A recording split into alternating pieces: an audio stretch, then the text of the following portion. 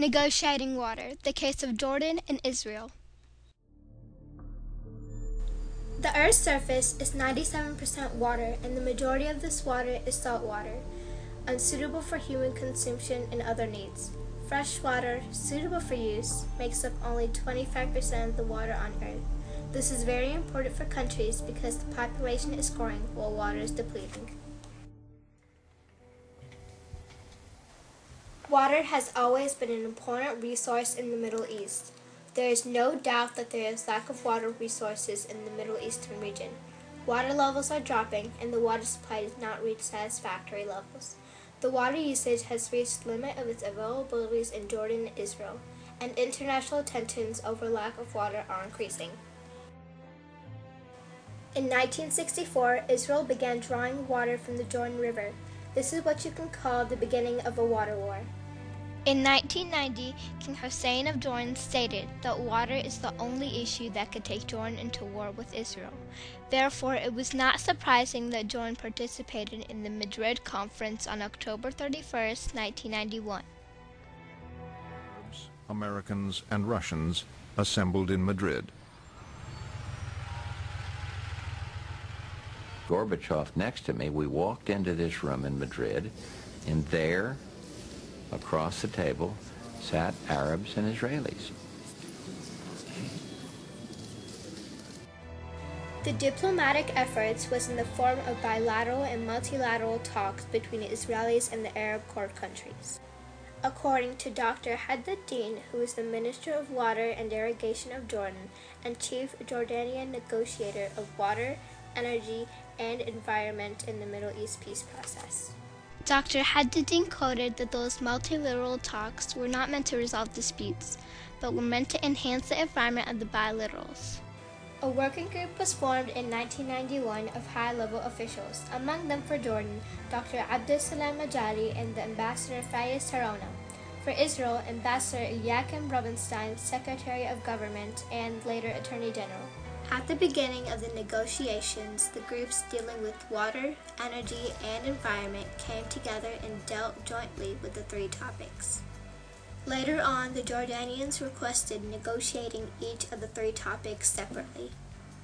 This was mainly because Israel has the upper hand in the water issue. The negotiations were not easy. The Jordanian negotiators wanted to recover whatever water Israel has been using beyond their equitable share. The Israelis' prime minister's interest was in keeping what water they were using. As the parties wanted to cooperate, they established a common language to discuss the common agenda. The negotiators established a text that contained two issues under the water item. The first one is securing the rightful water shares of the two sides. And the second one is to search for ways to alleviate water storage. This text, or what is called single negotiated text, was the first common text approved between the Israeli and the Jordanian delegations. The text of the common agenda was a good starting point and helped in supporting the progress of the negotiations over the agenda items. On October 27, 1992, the two heads of the delegations agreed to engage in discussion to finalize the common agenda. However, the talks were suspended when due to the 416 Palestinian activists were moved from Gaza and the West Bank to the no-man's zone in South Lebanon at Marj al-Zahur. The Jordan-Israeli Peace Treaty was signed on October 26, 1994, near the Jordan and Israel border, including Article 6, which addresses the issues of water allocation, water storage, water quality, and groundwater. With dignity, this is peace with commitment. This is our gift to our peoples and the generations to come.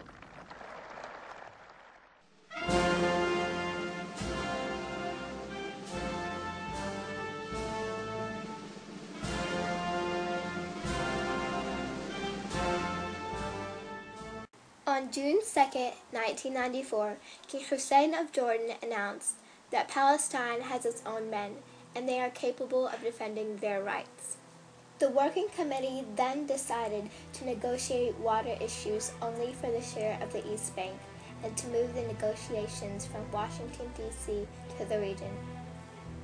The agreement resulted in forming a permanent joint water committee. It's made of 3 members from each country and sets its own procedures and agenda. The agreement over water had 2 sections, agreement on cooperation and agreement on rightful allocation. The agreement on cooperation section includes 4 items. A. Development of existing new water sources. B. Prevention of contamination of water resources. C. Assistance in alleviation of shortages. And D. Transfer of information, joint research, and development of water-related subjects. The second section of agreement on rightful allocation includes 3 items. A. Israel would supply Jordan with 25 to 30 million cubic meters of water annually from the Tarabiya Lake until the desalination plant is installed in 2000. B.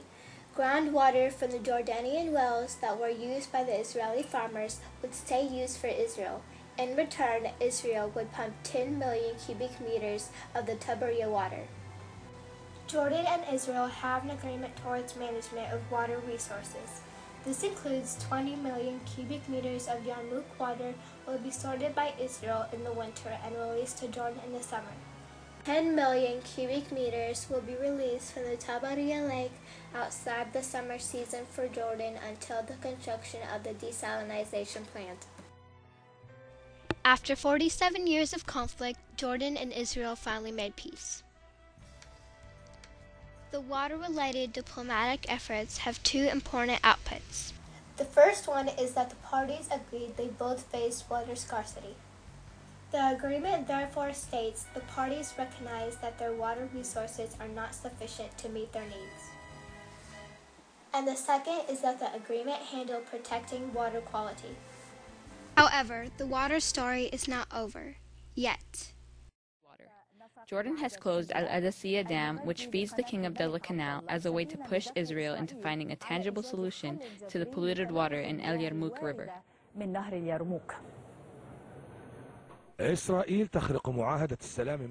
Israel violates the peace agreement with Jordan by pumping polluted water into the Yarmouk River, which polluted thousands of cubic meters of water of the King Abdullah Canal, which is used for irrigation and drinking after being purified in the Zaid Water Treatment Center.